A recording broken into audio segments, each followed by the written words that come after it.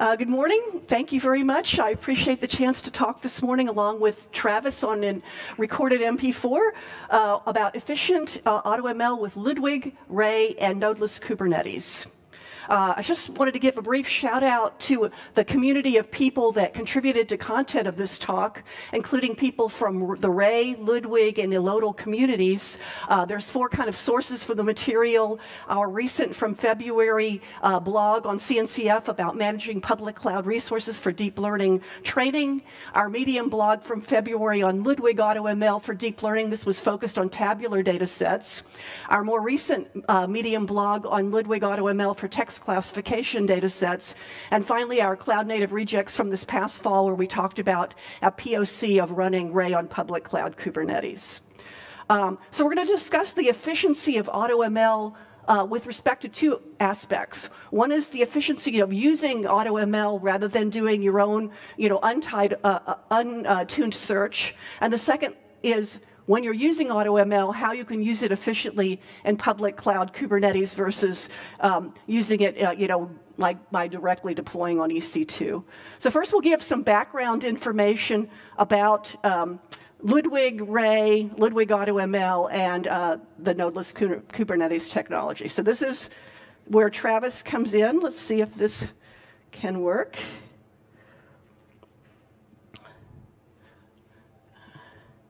Hi, everyone. Thanks for coming to our talk today.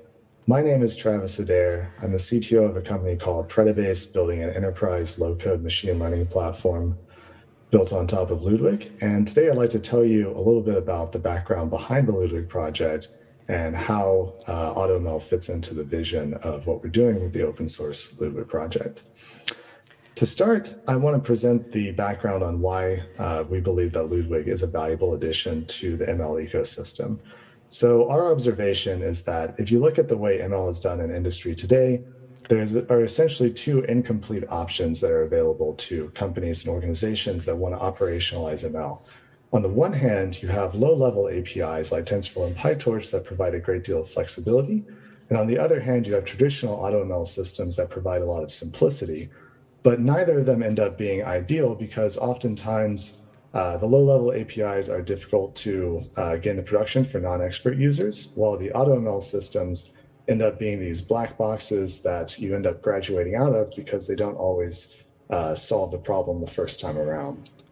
And so when we look at what we're doing with Ludwig, the core insight is that we believe that there is a third option that needs to be explored, which is what we call declarative machine learning systems. With declarative, what we intend to do is provide a higher level of abstraction that provides the flexibility and automation and ease of use of AutoML while still giving you the flexibility of lower level tools like PyTorch and opening the door for non-experts to harness the power of ML without needing to resort to these more granular tools.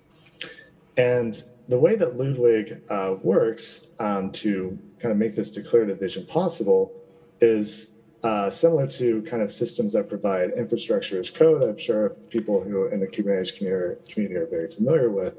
We provide YAML configurations that declaratively define models that you might wish to train. And so, for example, it's very easy to get started in Ludwig. You just say, here's a YAML config saying what my input features and their types are, what my output features and their types are, and then everything else, the kind of how, will get filled in automatically on your behalf.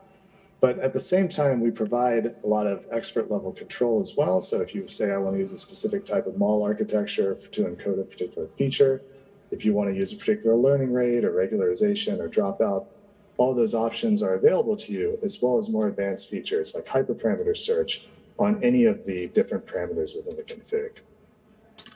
And what makes this all possible is the Ludwig architecture. So every input feature and output feature in your data set passes through an architecture we call ECD for encoder, combiner, decoder. Every feature is pre-processed according to pre-processing rules that you can configure in the YAML config, and then encoded into a vector, which can be a machine learning model, pre-trained or otherwise, or learned. And then all of the different features are combined into an embedding space and then individual output features then pass through a very similar decoding step where we get the final prediction. And the benefit of this architecture is that it provides a great deal of task flexibility without a lot of additional complexity. So if you want to do a regression problem, you can have any types of inputs and then just specify a numerical output. You want to do speech verification, you can have 2 different audio inputs and then have a binary output, which tells you whether or not the audio streams are, for example, equivalent or something to that effect for the same speaker. And any number of other problems, including text or image or forecasting, tabular data problems, they're all possible with Ludwig. Another core component of Ludwig is scalability. And so because we integrate heavily with Kubernetes, we also integrate heavily with other distributed systems that sit on top of, that build on top of Kubernetes, like Ray. And so all of the pre-processing can be distributed across a cluster of pods using Dask on Ray. And our training system uses a framework called Holler that allows you to do distributed training across multiple nodes and multiple GPUs. And then model artifacts can then all be uploaded to a registry, like something like Elotl, which we support integration with out of the box as well. For hyperparameter search, it's very similar and very modular again. So we use RayTune, which sits at a level on top of the training process and can perturb different parts of the config. And every one of those config variants then becomes its own trial that goes through the same training, pre-processing, training, and evaluation step as any other training process in Ludwig. And then at the end of the day, you can get all of the different model trials that were explored and choose the one that you would like to use in production. And when we started to look at building an AutoML layer on top of this, our goal was that we wanted it to be something that was ultimately a glass box and not a black box. And so one thing that is very nice about the AutoML system in Ludwig is that at the end of the day, you can see it as like a co-pilot that's helping you generate an ideal Ludwig config for your data set. So you can start by saying something as simple as create a configuration from my data set, which can be a data frame or a Parquet file or whatever, and then I want to predict this particular column, in this case intent, and then it can give you a config that then you can do whatever you want with, modify anything, and to your heart's content.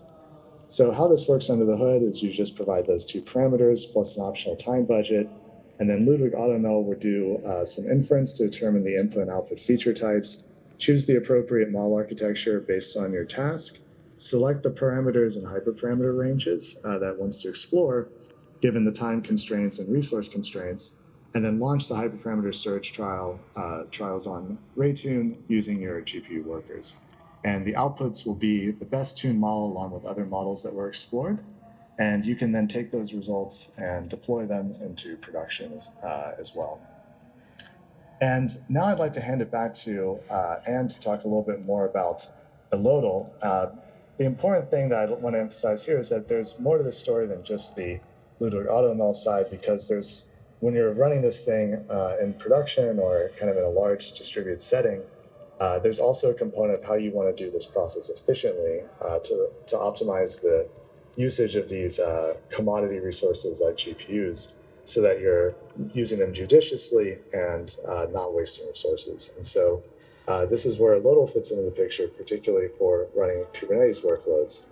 And so now I'd like to hand it back to Anne to tell you more about Elotl and the work that she's done on combining the AutoML and these other systems together. Okay, great. Thanks to Travis. We'll go back to the slide set now.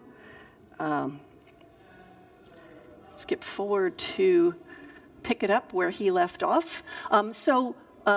The last piece of the puzzle of the background information for this talk is the Nodeless Kubernetes Luna functionality. It's a smart cluster provisioner that runs in a standard Kubernetes cluster.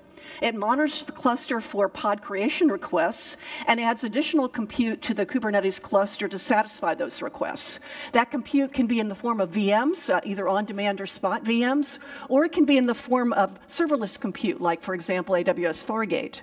And it chooses that compute based on current availability in the cloud. We already heard about sometimes you can't get the GPUs you want, the cost in the cloud, and other user requirements. In fact, the user may have specific GPUs that work well for their workloads or some that do not. It's Luna is monitoring your cluster, and if node usage is becoming low, it can remove unneeded nodes from your Kubernetes cluster. It's comparable to the Kubernetes cluster autoscaler, but it provides more flexible node selection without the need to maintain what can sometimes be hundreds of node groups to handle the number of instance types available. It's somewhat like AWS Carpenter, but it works across cloud vendors, provides instance family exclusions, and provides deterministic rule application. So now let's go into, we've got this background information, let's go into first efficiency in Ludwig AutoML for tabular data sets, and then we'll move on to text classification data sets. So looking at the tabular data sets and looking at what AutoML can bring you versus doing untuned search, the AutoML heuristics for tabular data sets were developed by analyzing thousands of hours of model training across 12 data sets that we used as the training data sets for the heuristics. So we ran 3 model architectures. We ran across 24 hyperparameters, and basically looked at all that data and formed a set of heuristics. That set of heuristics includes a particular model architecture, tabnet, which we found gave a good trade-off of accurate models with a good leverage of the training time involved. We drilled down on what the hyperparameter search parameters that really made a difference and narrowed their ranges. And we found something interesting which we didn't expect called transfer learning for tabular data sets. And that is if you've done a hyperparameter search on data set A, and you found the best model with the best hyperparameters, those best hyperparameters will probably do a pretty good job on data set B if it's somewhat similar. And so we can front load the hyperparameter search with those settings for the hyperparameters and get a good model more quickly. And the fourth thing that we did was to set things up so that AutoML uses async hyperband when it's using RayTune. Async hyperband discontinues unpromising trials so the resources aren't wasted on them. So creating this sort of set of heuristics, we then ran the heuristics on the original 12 data sets. It's kind of like running on your training data, but we were able to find a competitive model in 1 hour, so that gave us some confidence that we were on the right track. And then we took an additional 9 data sets we hadn't used for creating those heuristics and ran validation of those heuristics, and we were able, within a 2-hour time budget, to get models that were competitive with highly manually tuned models that were publicly reported. And so we'll use this validation data set, the way I ran it to do validation, to show how difficult it was to do the validation and how much easier it would have been if I had used the Luna Nodeless system on Kubernetes. So we took 3 of the validation data sets of those 9, and we ran them on AutoML for 1 hour, 2 hour, and 4 hour time budgets, and we compared 2 configurations running on public cloud Kubernetes with Luna with the way I ran it, so the initial baseline of deploying Ray directly on EC2 VMs. So here's the top configuration is the configuration I ran. 3-node Ray cluster to do the RayTune AutoML search. The head and both workers were GPU enabled. I used NVIDIA T4 GPU, so kind of off-the-shelf GPU that gives a good ROI on the cost. And so fixed size, and a fixed amount of compute. Alternative 1 is that instead of doing that, deploy the Ray cluster into a Kubernetes cluster that's running Luna, the Nodeless Kubernetes system. So Luna will be handling autoscaling when the Ray autoscaler asks for it. So basically, again, the Ray head is a GPU-enabled node. The Ray workers are spun up when the Ray autoscaler says that more resources are needed, and then Luna sees those prods pending and goes out to the cloud resources and adds resources to the Kubernetes cluster, and then removes them when the Ray autoscaler removes them. Alternative 2 is just like alternative 1 with one difference, which is that the head node is a CPU-only node. This is kind of nice because it means when the Ray cluster is idle, then you're not spending money on a GPU node. Okay, so why did I choose this as my baseline? Why did I run those 9 data sets in this way? I had 3 things I was trying to achieve. One was I wanted a standardized amount of compute for the time budget. So if I run AutoML for 1 hour, 2 hour, 4 hours, I want to know what that means in compute. And I knew that 3 T4 GPU based machines would give a standard amount which would do a pretty good job with those time budgets for tabular data sets. And the overall AutoML runs 10 trials. They would give a reasonable result on 10 trials. So that was one thing, is I wanted standard amount of compute. The second thing is I wanted reduced operational complexity. I didn't want to worry about whether I got a legitimate run or not. So that was a big concern from my time. And the third thing was I wanted to limit idle cost. So I didn't run these jobs in parallel. I didn't run the 3 1-hour, 3 2-hour, and 3 4-hour in parallel because I wanted to limit the idle cost. So I was sensitive to idle costs because after the job is over, I would log in, make sure I really, liked the results in terms of that they were credible, that they had run properly, and so on. So I wasn't going to, spin down the cluster the minute that the job completed. And so for all these reasons, I had, this fixed size. I chose G4DN 4x large. G4DN means T4. 4x large has to do with other aspects of the virtual machine which are less important to this workload, but the smaller instances were hard for me to get when I tried, and I didn't want to retry things because that would just be tedious for me. So, of course, the baseline of these 3 models running, 3 data sets running 1 hour, 2 hour, and 4 hour, produced competitive models to manually tuned models. The elapsed time was 22.6 hours.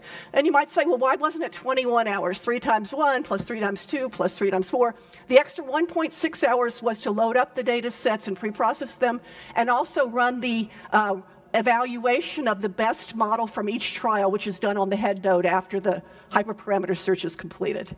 The cost for running this, G4DN 4x larges are $1.204 an hour, so it cost me $81.631 to run this job, and the idle cost was $3.612 per hour. So what are some observations about this baseline? Well, it'd be nice to get the results quicker than 22.6 hours.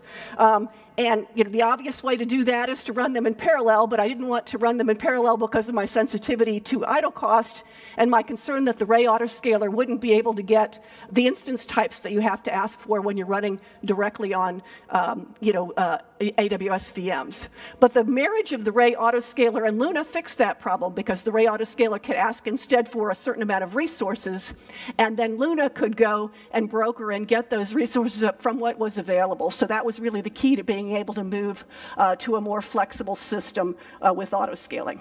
Now you might say, well, I can see how autoscaling is going to save time in the idle time. I can see how running in parallel is going to reduce the elapsed time. But are you really going to save anything while the workload is running? Well, you're going to save at least the workers don't have to run during that 1.6 hours that the head is active and the other workers aren't active. But actually, there's more savings here than that.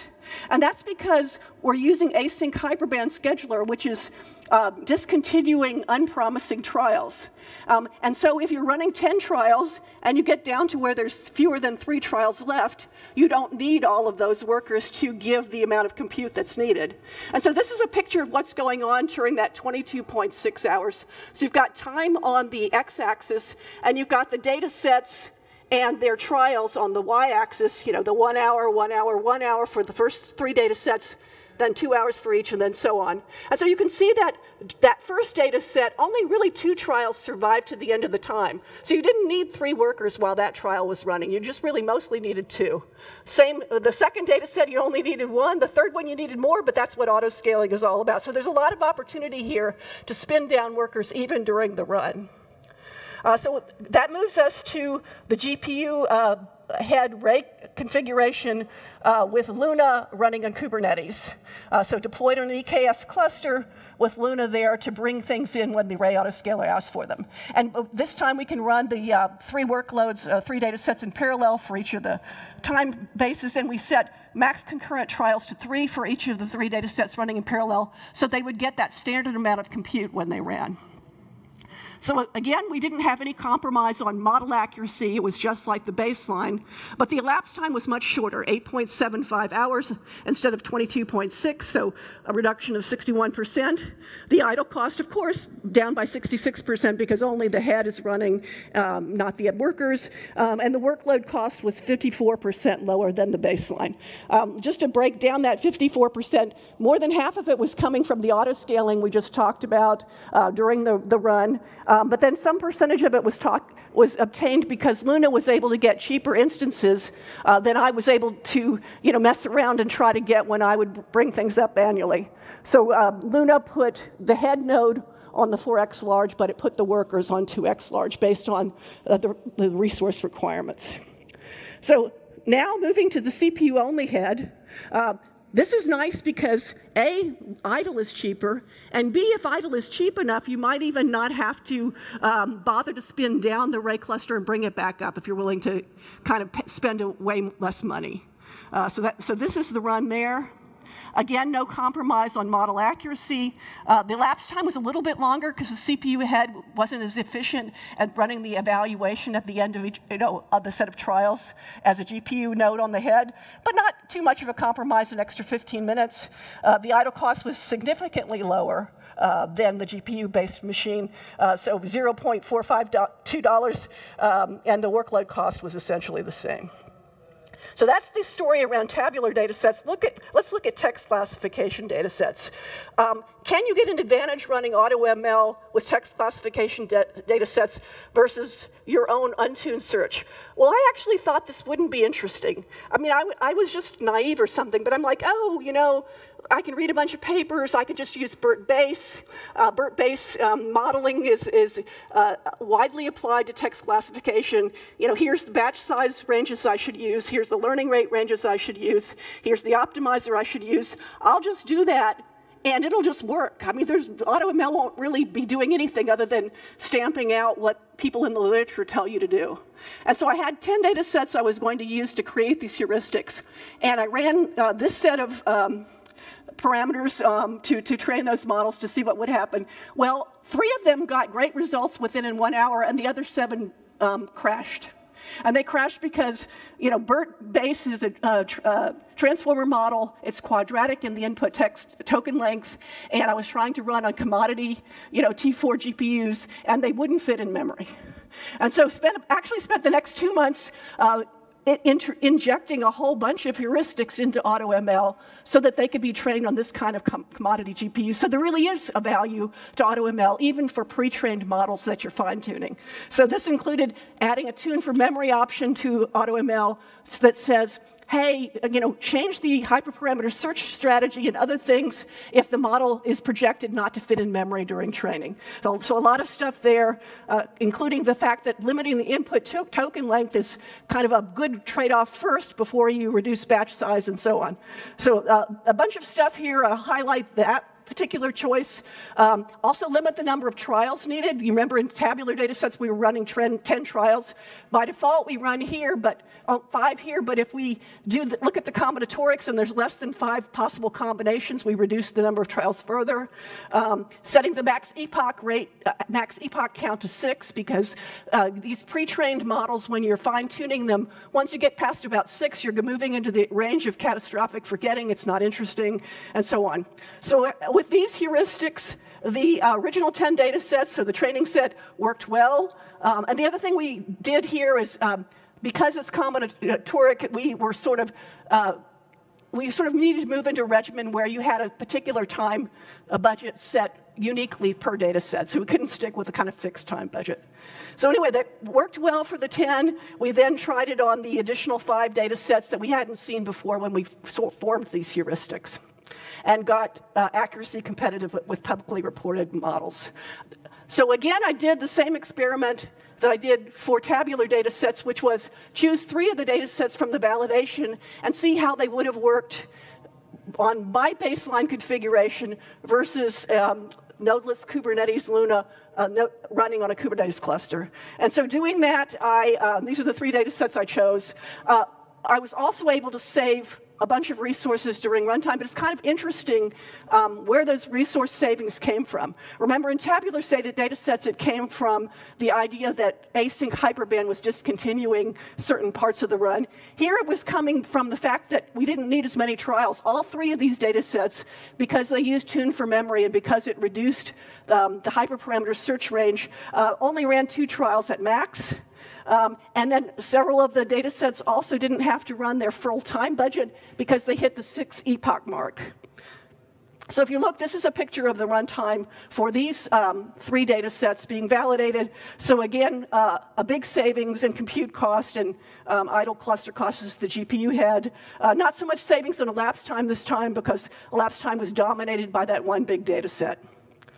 So anyway, this is the sort of, in this talk, we've talked about the savings you can get in your own efficiency by using AutoML rather than your untuned search. And then we've talked about how once you are using AutoML, there's a lot of leverage in using AutoML on top of a Kubernetes cluster with Nodeless Luna technology. So in the future, we're intending to continue to extend Ludwig AutoML to new domains, and we're continuing to enhance Luna as needed to handle efficient scaling of all sorts of workloads, including machine learning, across public cloud vendors.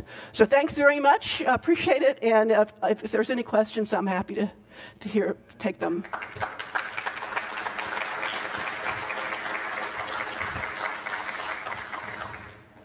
Thank you, Ed. Does anybody have any questions they'd like to ask? We've got one question here. I'm going to get the microphone because we have one over here. I can go back there. You want to go back here, do you? Okay. He wants to get on stage. Okay.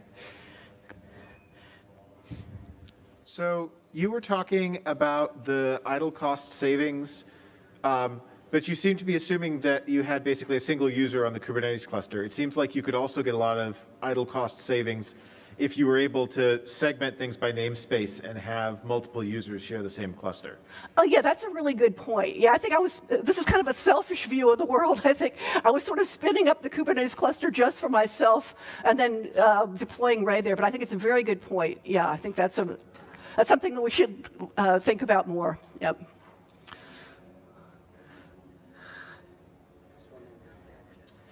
Okay. All right. Well, thank you very much. Enjoy the rest of your day.